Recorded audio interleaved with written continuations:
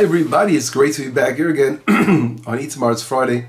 Parashat Vaetchanan, Nachamo, it's Shabbat Nachamo, after we mourned over the destruction of the temples, and now we are being consoled as we will read 7 different portions dealing with consolement from Isaiah.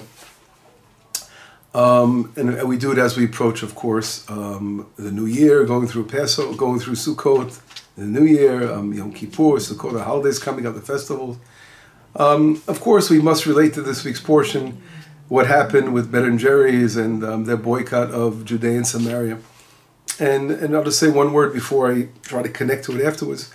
The disgusting act of BDS. BDS is a anti-Semitic, gross, grotesque movement that their whole focus is to come against Israel, to show how much they're anti-Semitic, how much they despise Zionism, despise the nationalism of the people of Israel, of our purpose as a nation to live in the land of Israel, and everything they go about is a demonstration of anti-Semitism. And unfortunately, a lot of times you find very, very liberal, progressive Jews themselves, they could really be entrenched in this anti-Semitic attacks against their own people, because they're trying to again mingle and assimilate. Their whole goal is to assimilate, to show they have nothing to do with our heritage, nothing to do with our teachings of Torah and where we come from as a nation.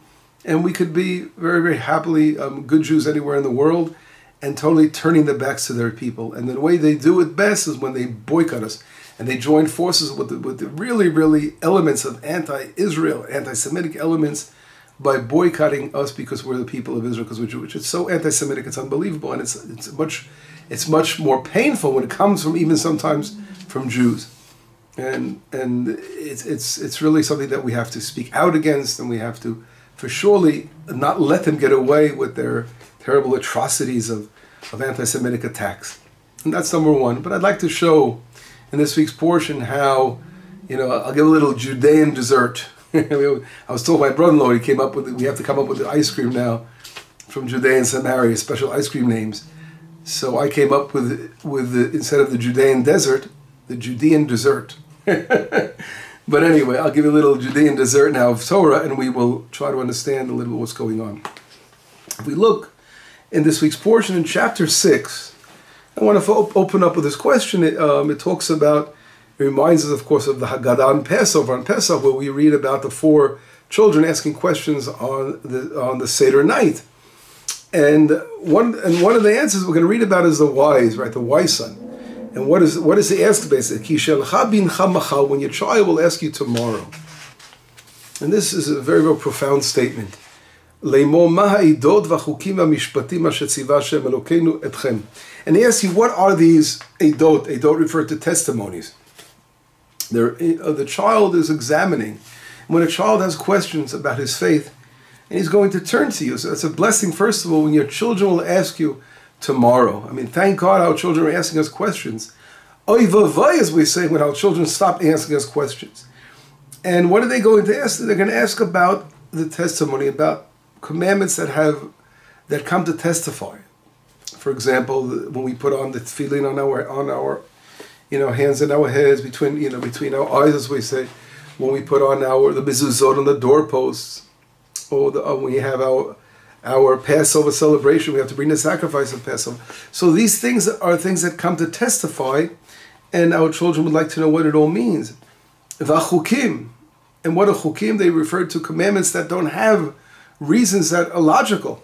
Like, for example, we can't wear woolen linen. It's called the shatnez. It doesn't really have a reason that we can understand. Maimonides, you can try to give a reason, of course, but we know a lot of commandments, the reasons are beyond our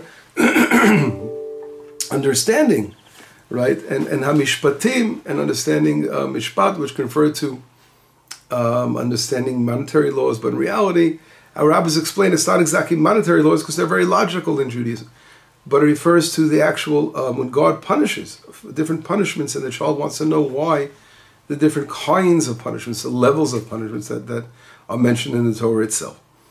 So basically the Torah here is saying, your child is going to ask you questions, and we have to be there to be able to answer them. And that's so important. It's a message for all of us that we must know how to answer.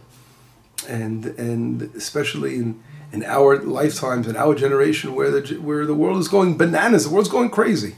People are so moving away from spirituality, moving away from belief in God, and basically assimilating, and terrible people going so far as to create new idol worship. The new idol worship that exists today is worshiping, the social media is one example. I mean, people are totally going bananas over just trying to present themselves on Instagram and all kinds of social media things, and show and make face changes and all kinds of things just to look fancy for these things. I mean, it's unbelievable what's going on, and that it's a very, very external, materialistic generation that is being drawn away from spirituality, and we have to know the answers. Now, what is the answer? Basically, the question. It's interesting. The answer is given is in verse number 21. You will tell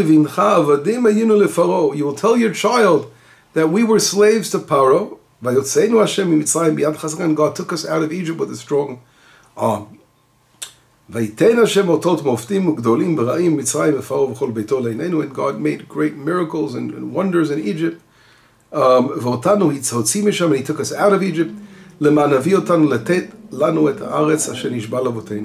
And He brought us out of Egypt in order to give us the land that He promised to our forefathers. And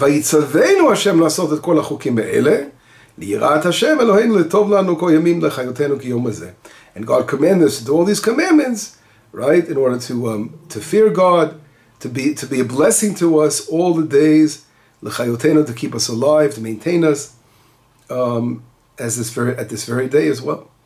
This will be tzedakah. It would be a chesed, kindness to us. That we fulfill all the Torah as God commanded us. So it's very interesting. The child is asking some very, very detailed questions about specific things, and the answer that the Torah is giving us, I'll tell him a general answer.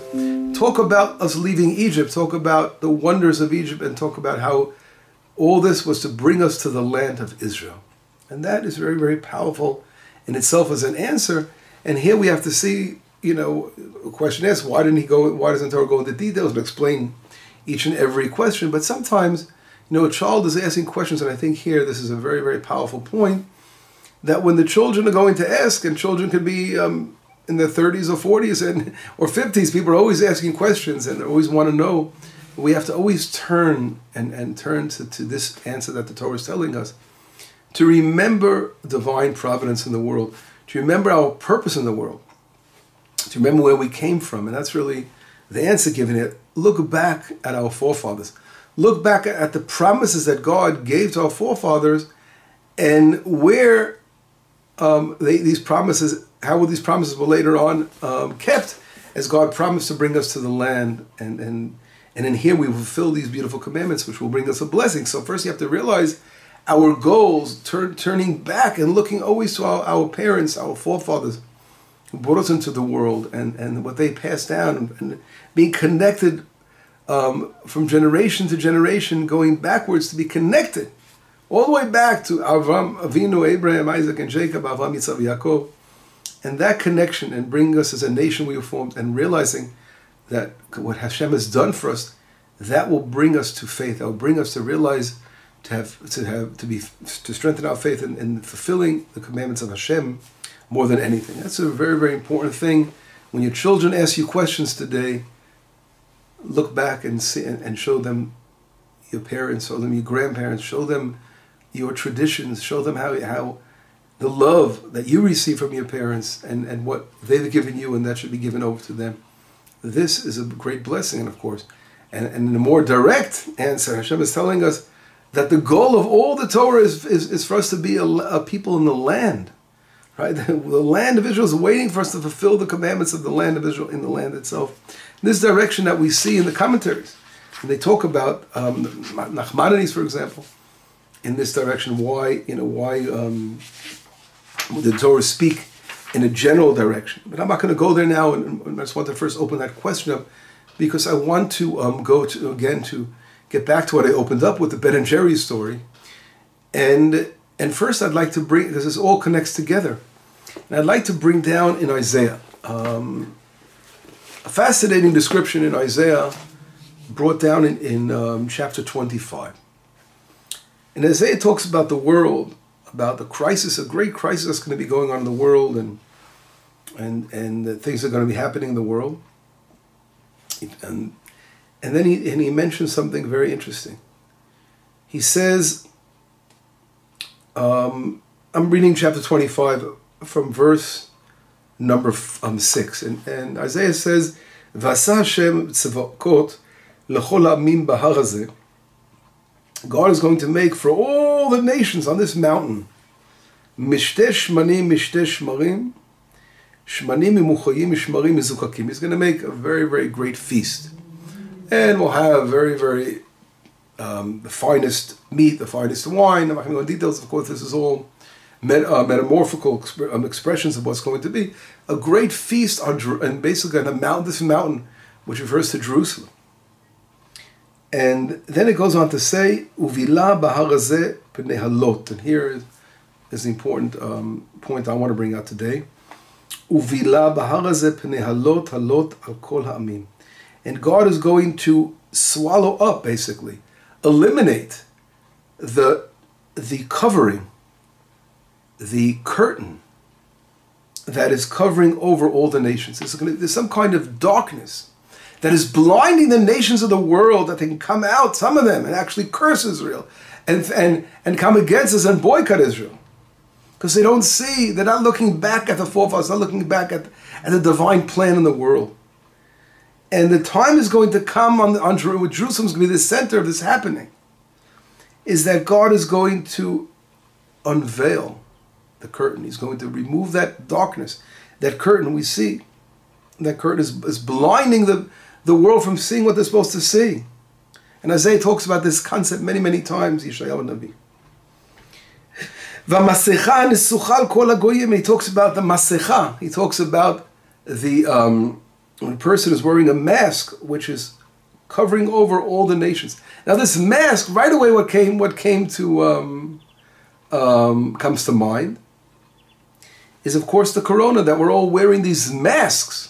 Everyone's walking around with a mask on indoors, coming again, another wave.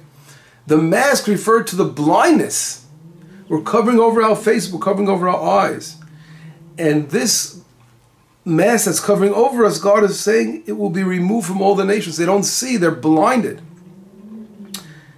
Bilah hamavet lanetzach. God will eliminate the death forever. Now this death can refer to this terrible plagues and all the things in the world. It's also referring to the revival of the dead in the future, but there are different meanings behind this elimination of the dead in the world. Umachashen, this is fascinating. After mentioning that the death will be eliminated, and referring again to bringing back people from the dead, Tchiyat HaMeitim, right, the revival of the end of the days. And it says that Hashem will wipe off the tears out of all faces. V'chepat amo yasir me'al kol ha'aretz ki Hashem diber. And it will remove the disgrace that is placed upon the people of Israel, right, from all the nations. And here, I wanted to stress this verse. We see here how Israel is considered, people are, you know what a chelpa means? Chelpa is a disgrace. Israel is being disgraced by the nations.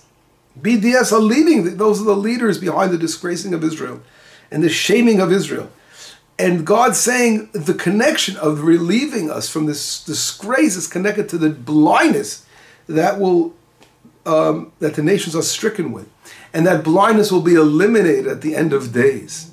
And this great meal that's going to take place in Jerusalem is celebrating the removal of that blindness. It's a very, very powerful thing that the prophet is talking about over here.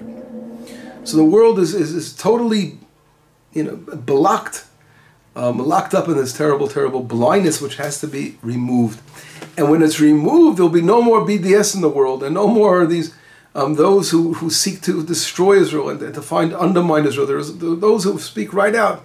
The Iranians are a lot less dangerous in my eyes than the BDS people and the others, because the BDS try to undermine us quietly in a war like that. The Iranians just threatened to bomb Israel and it's right. Everyone knows who your enemy is. But here, the BDS, they're very, very, very sly, like the fox. You know, a fox is very sly, and they're trying to undermine Israel, and that is very, very dangerous. And those enemies of Israel that work behind our backs and do things behind the scenes are very dangerous. It's much easier sometimes when an enemy comes right against you, confronts you, immediately you know who your enemies are.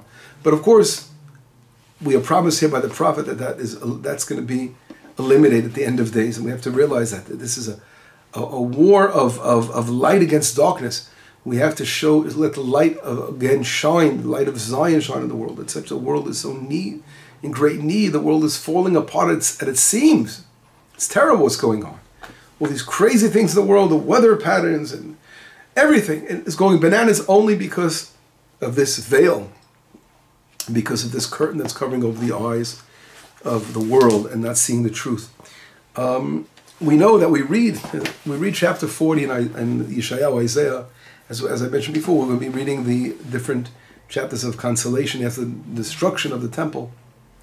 And we, of course, remember our 2 temples that were destroyed, and it opens up the portion of Isaiah, Nachamo, Nachamo Ami, a double consolation. Hashem is consoling Israel twice, and speak to the hearts of Jerusalem, calling out, Ki malat tzva, we have completed the cycle which we're talking about. We've put in enough time as slaves, and now our sins have been forgiven. And the prophet talks about how we paid twice, kiflayim, we paid a price of twice for the sins that we've done. And now the voices, and you hear the voices.